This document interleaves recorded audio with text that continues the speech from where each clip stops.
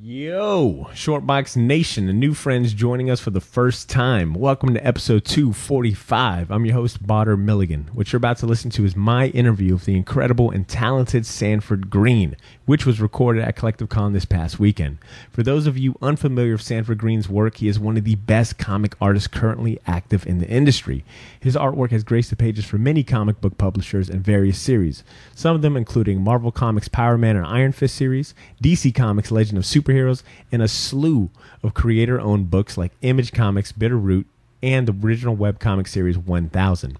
I was fortunate enough to talk with Sanford about all of this and more, most notably growing up on hip-hop and comics and having the opportunity to recently work with hip-hop legend producer Pete Rock.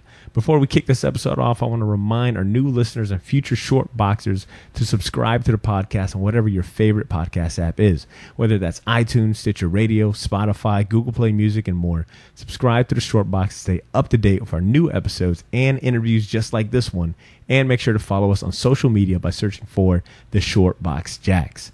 Without further ado, our Sanford Greene interview starts now.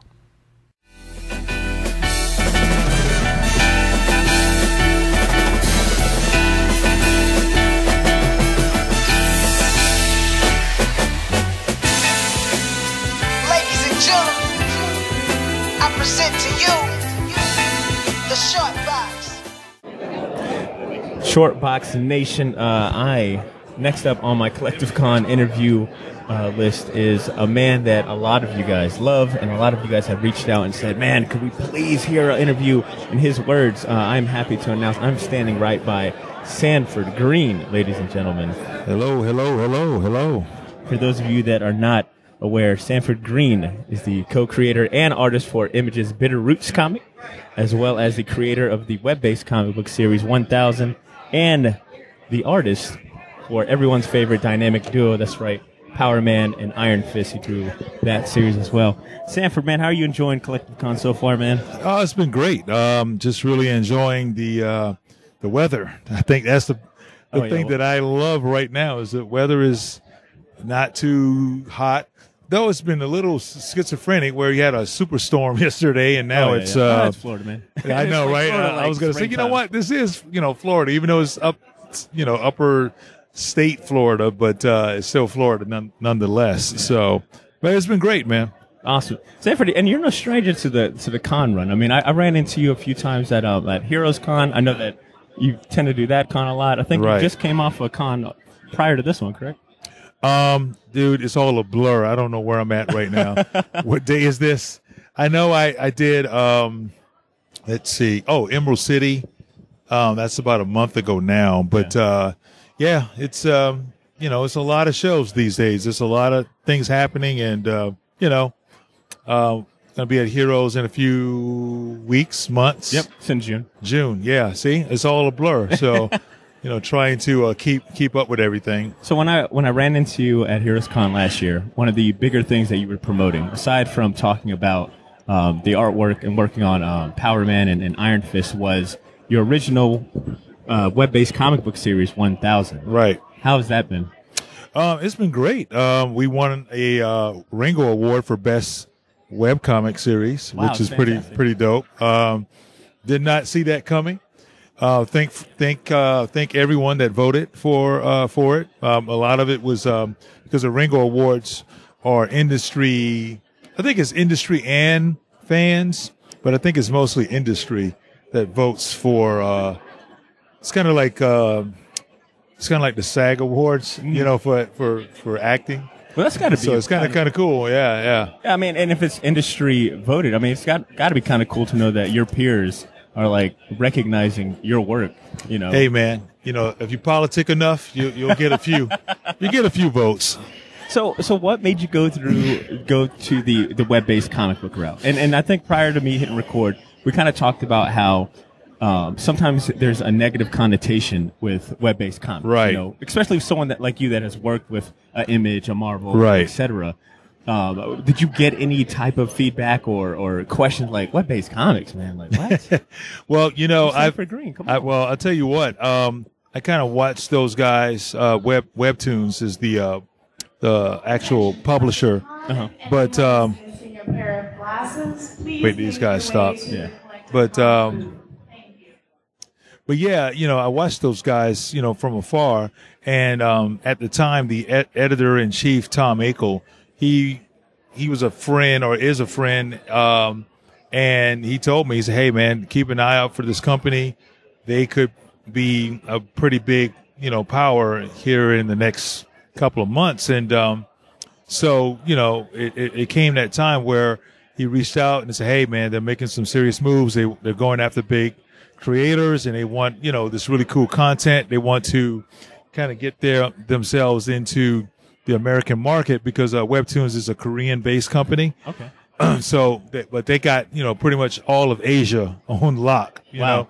But now they're pretty international, they're all over. So, he reached out and said, hey, man, now's the time. And he told me what they were offering in terms of, compensation to come over and create.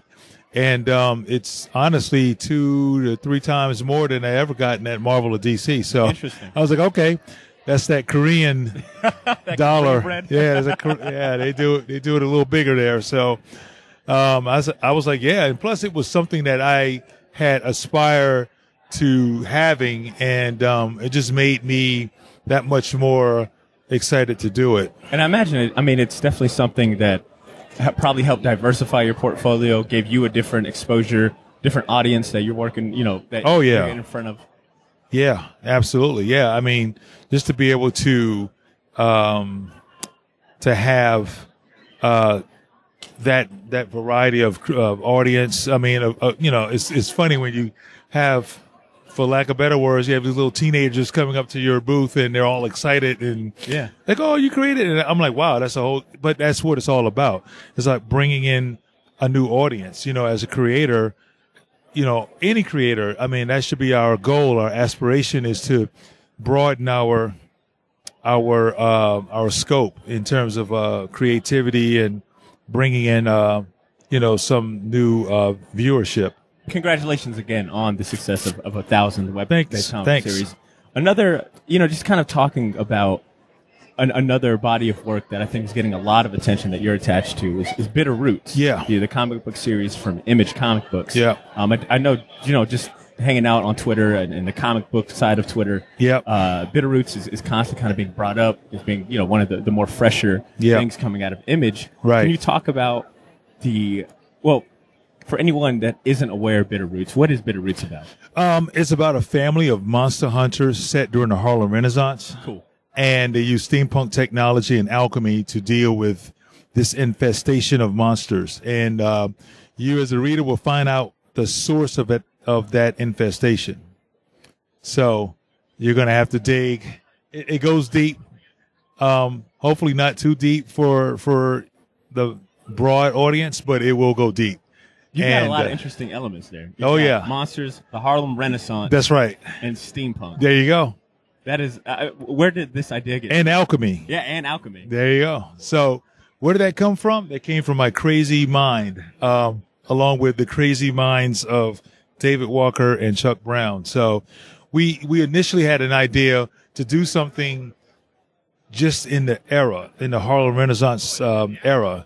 And then it just started to grow from there. We started throwing a bunch of stuff in a pot, and we made this big gumbo of crazy, fresh ideas. We did a lot of research. We didn't see anything quite like that. Not at all. Out there. Yeah. I think that's why it stands out so much. Yeah. It definitely got the attention of folks in Hollywood. So, we're just trying to, do something that is really innovative. We just don't want to put out a comic to put it out to go to the next level per se. We want this to be a great story as well. That's our ultimate ambition, is to just tell a great story, a very original, fresh story.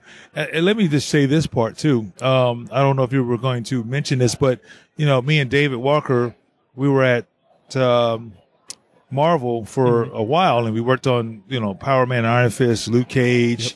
I did some Black Panther stuff, and we realized, we don't own these characters. As well as the success of all that is, we just don't own this stuff. Yeah. So it was just a matter of like, okay, we're doing well. Now is the time to take that jump, if you will. And that seems to be a trend that I've at least noticed myself, is that you've got a lot of creators that will go do these projects for, say, a Marvel DC, get their name, get the hype behind them, and then they decide, okay, let me show you guys what I can do on my own. Here's my creator-owned stuff. Right. So I think it's a strategy that's fantastic. Right. And I'm really proud to know that you guys decided to approach the creator-owned route with such a unique and fresh perspective. I mean, what other comic book is making the Harlem Renaissance even more cool? Right. And that's the thing about it. It's like the Harlem Renaissance was it was already an incredible, rich, tapestry of just on its own. Yeah. And to be able to throw this fantastical element in it, it just makes sense. It's seamless, if you will. You know what I like about it is it doesn't, like, I get educational sense, like I'm learning about the Harlem Renaissance while still enjoying the book. That's right. Was that kind of in the forefront? Like, did you guys want to, hey, we need to shine a spotlight on something as amazing as the Harlem Renaissance, but how did you guys keep that balance of educational and entertaining? Well, I'll tell you what, man, that's the thing that we probably was the most excited about, because we were like, man, just to think that if we play our cards right, we can not only, like you said, do this really great story to keep you entertained, we can hit this whole other audience, this whole other market, if you will, from an educational standpoint. As a matter of fact, we've got in the back of each issue scholars from all over the world, really, doing essays, based on Afrofuturism, the Harlem Renaissance, culture, black culture in general, the history. I mean, it's very rich. I mean, this thing is, pretty awesome and dense, if you will. We'll be doing a panel in the panel room. Same, bro. And as a matter of fact, we have several college level professors teaching curriculum, high school as well, teaching curriculum based on our book. Wow, that is... Yeah, it's pretty cool. That is really awesome. Yeah. So, and I believe the first trade for Bitter Roots is coming out sometime, I believe, in either May or June, but pretty soon, right? May. Yep, okay. May 15th. And when is the series going to be, I guess, relaunching? That's a good question to some degree. Well, we have a pretty solid overall time period. It's going to be in the fall. Okay. September, October-ish, somewhere in there. Okay. We're working on, like you said, the trade will be out May 15th, and then we will have a one-shot, if you will, kind of an annual that's dropping in June or July. So we got a lot of things still happening Bitterroot-wise, and the one-shot will be 6 creators or 6 stories based on each character. And we got some incredible creators coming in to do 5 of those stories. I'll be doing one along with the other creative team. Will be working on the entire story for each character. You brought up David Walker and your time working with him at Marvel on Power Man and Iron Fist and Black Panther and Luke Cage. I'm sure that when the news broke out earlier in March about, unfortunately, Luke Cage and Iron Fist weren't going to be renewed. Right. I imagine people probably. I mean, how did you take the news? Did people hit you up like, "Oh man"? Of course, doing, yeah. Everyone sending their condolences. Sanford, man. But we kind of already knew the writing on the wall with that because of what's to come, right? Okay. And we all know what Disney is going to be doing. They're going to have the streaming. Where they land? Well, the streaming service is going to all be streaming now. When, that's a whole nother thing. Okay. That we don't know, but the streaming service is very much in the forefront. Oh yeah, yeah. And speaking about just your time at Marvel, one of my favorite bodies of work that you did was the hip hop variant cover for Hawkeye. You did it based on Pete Rock and CL Smooth's. I believe it was Mecca and the Soul. Mecca, yep. And if you follow, if listeners, if you're following Sanford on Twitter, you had posted something about just feeling really good about Pete Rock reaching out to you to do his album cover, which I believe will be the next series of his Pete Instrumental albums. Yeah. How was that experience getting to work with a hip hop icon, one of the greatest producers of hip hop of all time? There you go, man. Definitely top yeah, 5. I mean, it's surreal. It's full circle because coming up in high school, I think I was a junior or senior when Mecca came out. Yeah, and man, just to dream of, I used to dream about working not only just with him, but just any iconic figure, right? To put my artwork with their body of work that was just something that was so far fetched for me, but at the same time, you have aspirations of doing something like that. And to have him reach out, and of course, it really helped to have the hip hop variant cover series to be a major part of that. It put me right in the pathway of all these creative, legends in the genre, in the hip hop genre. So it was just like, wow, I'm good friends with Plug One from De La Soul now because of that.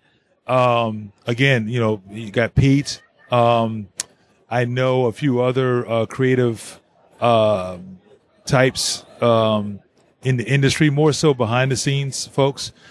I will share this because it's not anything other than just a shout out. LL Cool J shouted me out. What? It was pretty crazy on Twitter. It was pretty cool.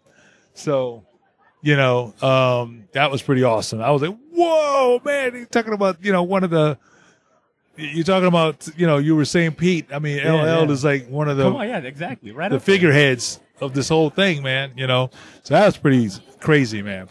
But again, I'm grateful for it. And one thing that we always try to do on the show is highlight and champion, hip hop and comic books, how they tend to go hand in hand. Right. You got groups like Wu-Tang Clan, and even like some early Nas lyrics, he'd bring up comic books. And it sounds like it's kind of prevalent for you where hip hop and comic books were just hand in hand for you. Right. Well, yeah, absolutely. I mean, again, going back to, as a kid coming up, in high school, middle school even, I would draw to hip hop music. I would look at the album covers and get influence from them, listen to the lyrics even and what they're saying.